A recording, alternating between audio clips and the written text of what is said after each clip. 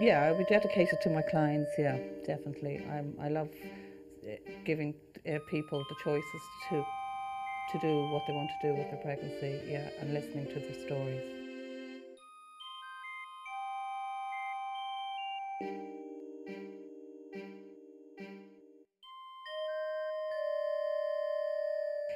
I started off first of all in the Living Life Centre in Bray, which is a centre for it takes on clients that can't afford to go to the dear counsellors. I also worked down in a resource centre down in Newtown and Kennedy, and that would have been the same. It would have been on sliding scale, which that means if a client can afford fiver, that's all they'd have to pay, and if they can't afford anything, they didn't have to pay anything.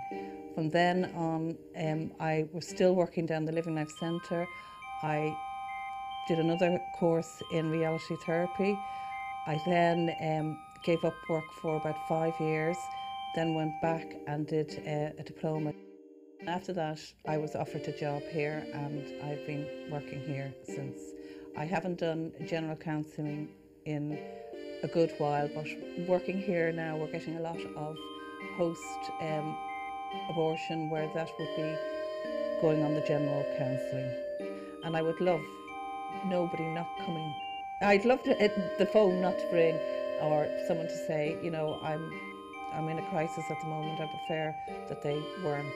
I would prefer it to be, you know, that everybody's educated enough to realise that if you have sex, you might get pregnant if you don't use contraceptives.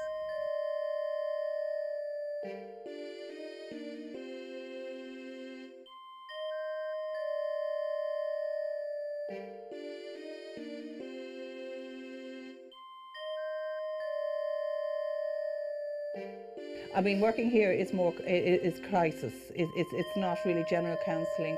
It would be working with a client straight here and now, and we're trying to solve a issue or a problem. With general counselling, it could last. You know, you have the scope. It goes on. It could last for years. Where this is, I have to. Somebody comes in crisis. They need the help now.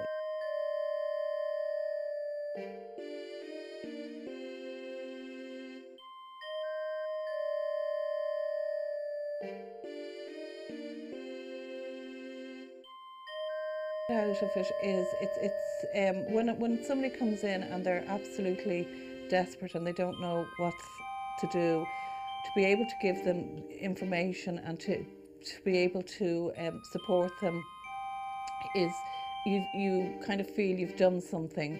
You've helped advise somebody along the way, so you do get a little bit of, at least you've done something. But as saying that, you do get frustrated because things haven't changed. People don't seem to understand that how simple it is to get pregnant. They are not looking after themselves, so it can be sometimes frustrating, because I could have a client that has been with me say in January and then come back to me in June and they could be pregnant again, so it can be frustrating in that sense.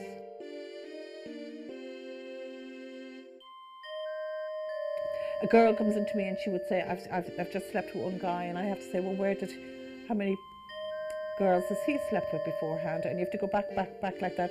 So she might be only sleeping with the one guy, but she's actually sleeping with all the other partners he's slept with. And it's trying to get that message across to the clients that it's not that I'm accusing them of sleeping around, but they've got to just, if they're not using condoms, they've got to be careful.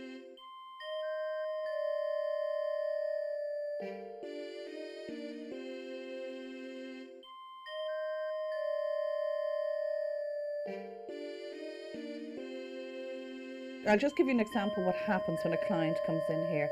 When a client comes in, they will say to me that either they're pregnant and they don't know what to do. Legally, I have to give them 3 options, and the first option is to keep, adoption, or to travel, which means a termination.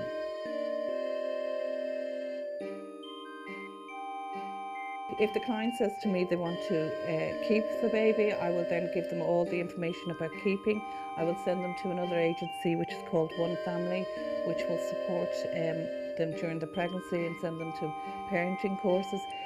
which if somebody wants to go for adoption, which is very, very rare, I've only had one since working here 5 years, I will also send them to Trower, which is an adoption agency, and they will be counselled during their pregnancy. If somebody wants to travel, I will tell them what it entails. I will give them the information about it, the good and the bad of a termination, and I will give them phone numbers that they can ring the clinics.